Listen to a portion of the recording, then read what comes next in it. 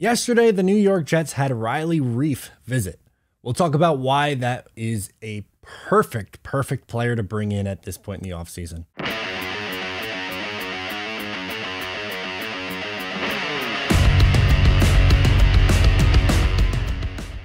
Hey, what's going on? I'm Matt O'Leary, back with another video. Today I'll be talking about the New York Jets finally, maybe, adding a swing tackle. Before we get started today, I just wanted to mention you can follow on social media at Matt O'Leary NY. If you haven't already, please make sure to check out the Just Jets podcast. New episode comes out every single Monday. You can call in, leave me your questions. I'll answer them on the show.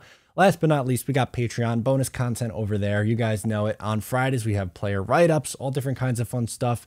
We also have the Exit 16 West podcast where, you get an interview with another Jets creator, just me and another Jets guy hanging out talking. This past week, it was Green Bean. We talked a lot of Mo Lewis. We went down memory lane. It was a ton of fun. Check it out. I'd appreciate it. So who is Riley Reiff? Not to be confused with Riley Reid, of course. The 2013 first-round pick for the Detroit Lions.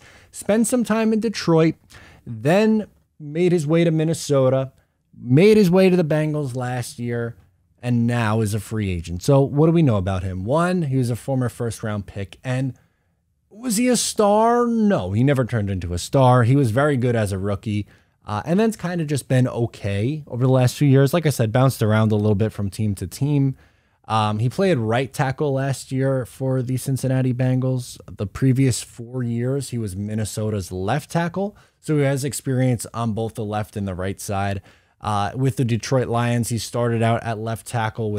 In his final year there, he moved over to the right side. He has played more left tackle than he has right tackle, but he has NFL experience on both sides, and he's been solid. Again, is he a good? I don't even know if I'd call him a good starter, but he has a ton of starting experience at both positions over the last nearly decade, essentially a decade. This guy started in the NFL. It's very reminiscent of what the Jets did last year with Morgan Moses. Now, to be fair, Morgan Moses is a better player than what Riley Reiff is, but Reiff is fine. I have no issue with the Jets bringing him in, especially because of what their current tackle situation is outside of these guys. Yes, Max Mitchell is maybe someone you feel the most confident in the depth department at offensive tackle, but I think I speak for everyone when I say that I am all the way out on Chuma Edoga and Connor McDermott unless he's catching touchdown passes on trick plays.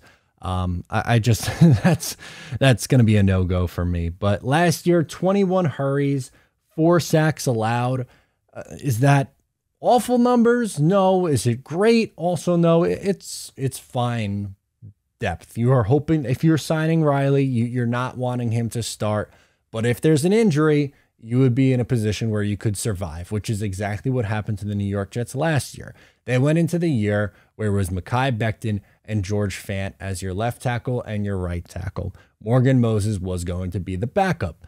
In the first game of the season, Greg Van Roten, who ends up getting benched, rolls up on Mekhi Becton, and then Becton's lost for the entire year. So George Fant moves over to left tackle, who was downright phenomenal last year at left tackle. He was exceeded all of our expectations. Morgan Moses comes in, plays really well at right tackle, gets a contract with the Baltimore Ravens to be their starting tackle. It worked. It was a good signing from Joe Douglas, one of his better free agent signings, and I think bringing in Riley Reiff would do just that. Now, they've had other guys in for visits recently, like Larry Ogunjobi or Quan Alexander, and while I think both Quan Alexander and Ogunjobi would help out the defense, if I could only pick one of the three, it's Riley Reiff, because I think the offensive depth and making sure that your freaking second-year quarterback, which is the most important investment that your team just made, is upright and fine in an emergency situation is more important than, like, I don't know, adding another interior defensive lineman who's not very good against the run but could pass rush, or adding Quan Alexander, who is okay but hurt a lot. And again, I would be okay with adding both of those guys, but if I were to prioritize the three, Riley Reiff, I think, would be the most important thing that the Jets can do. Because again, offensive line depth, you always need it. Injuries come up all the time. And while I am a believer in Mekhi Becton, he only played in one game last year. So you need an insurance policy. And right now, are you confident in the insurance policy at the tackle position? Because I'm not. I just went on last week with Richie from Jets Media, and we did a whole video breaking down the offensive line. And I talked about the starters. If everyone stays healthy, this line could be a top 10, 12 unit in the NFL, easily a top half of the league. I would make the case for top 12 or top 10 unit. That's how good they can be if everyone plays to their potential. But if there's an injury, especially at the tackles, I'm not that confident. A 4th-round rookie in Max Mitchell coming in and starting, that's scary. We've seen enough of Chuma Edoga since 2019 to know that's how that's going to go. Connor McDermott almost got Zach Wilson killed last year multiple times. He can't play at the level. He's basically a practice squad caliber player. So is Chuma. You need depth, and this would be a perfect addition. And like I said, yeah, they need help at safety. Yeah, they need help at linebacker. Yeah, they could probably use another defensive tackle who would be good against the run, which is why Larry Ogunjobi kind of confuses me a little bit, but that's a story for another day. I think the most important thing would be Riley Reiff. Get him in here. I'm all for it. Let me know what you think down in the comments below. Do you think the Jets should sign him? Let me know. I'm Matt O'Leary. Subscribe if you're new. Give me a thumbs up. Appreciate the love and support. I'll talk to you next time.